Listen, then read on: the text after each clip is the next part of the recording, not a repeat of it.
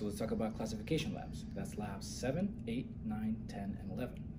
And they pretty much all follow the same pattern.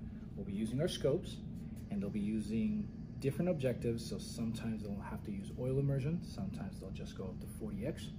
And what we will be using are specific pre-made slides that look like these guys. And each lab will have a separate type of label on them. And within the cases, we'll have different slides that you're supposed to check out by using a checkout list and observing on the scopes. What's handy about these is that within the actual cap of these guys, you'll actually have a description of each organism, what order they're in, the state of the actual slides, as well as which objective you should be using to observe them. So a little bit of a cheat sheet associated with it.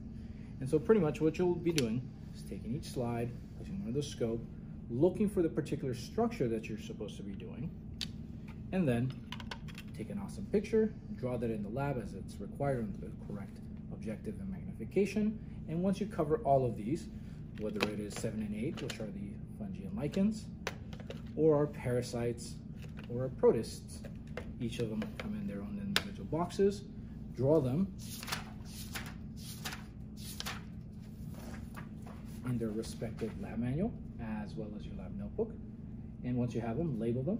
And then the rest of the lab is really consistent behind establishing classification. In other words, tell me what is its domain. Sometimes if its kingdom is applicable, remember that that's the term we're moving away from, its phylum, and typically we just only work with the genus and species, and that's really as much as you get to.